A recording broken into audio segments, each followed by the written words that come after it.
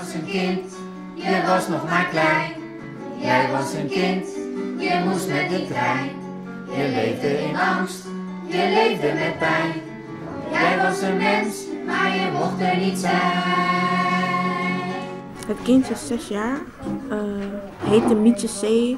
handelaar. Jacob Hertog, hij is 6 jaar. Ik heb Greta Cohen en ze was 9 jaar. Hij werd eerst naar Westerbork vervoerd. We weten niet hoe lang. Hij ging uiteindelijk met de trein naar Auschwitz.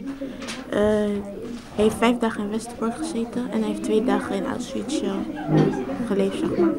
En toen werd ze vervoerd naar een andere plek, in Auschwitz. En toen heeft ze daar 2 dagen soort van gewoond, eigenlijk gevangen gezeten. En bleef daar 3 dagen en toen werd hij vergast. Werd ze toen na een paar dagen gelijk al vergast. Mietje Zeehandelaar, Jacob Hertog en Greta Cohen. 3 van de 686 Joodse namen die op 10 april worden onthuld op het nieuwe kindermonument aan de Stieltjesstraat bij Loods 24. De leerlingen van groep 8 van de Koningin Wilhelmina School hebben 15 namen gekregen. Voor het project Jij hoort in onze klas zoeken de leerlingen uit wie die Joodse kinderen die in hun wijk leefden waren. Kijk, dat meisje is op 7 augustus is zij vertrokken naar Auschwitz en op 9 augustus is zij vermoord. Ik denk dat het echt voor de kinderen ontzettend leerzaam is. Dat de kinderen echt goed leren wat voor verschrikkingen er allemaal in de Tweede Wereldoorlog zijn gebeurd. En ik vind dat het op dit moment kunnen we een prachtige parallel trekken naar het heden. Dus ik denk dat dat voor de kinderen niet alleen heel erg leerzaam is, maar dat het ook een heel erg mooie gedachte is om ook van onze geschiedenis te leren. Na de eerste ontdekkingen over hun kinderen gaan de leerlingen de wijk in. Waar woonden de Joodse kinderen die nooit meer terugkwamen?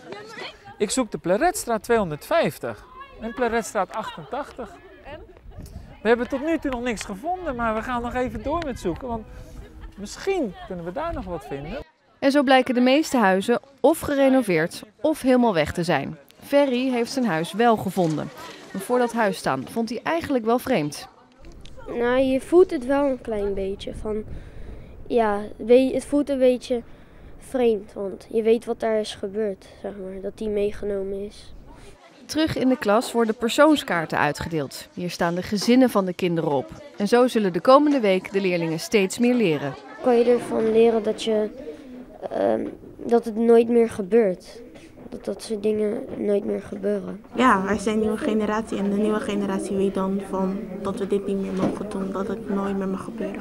Dat je niet zomaar kinderen mag vermoorden omdat ze Joods zijn. Ja, nou blijft bestaan.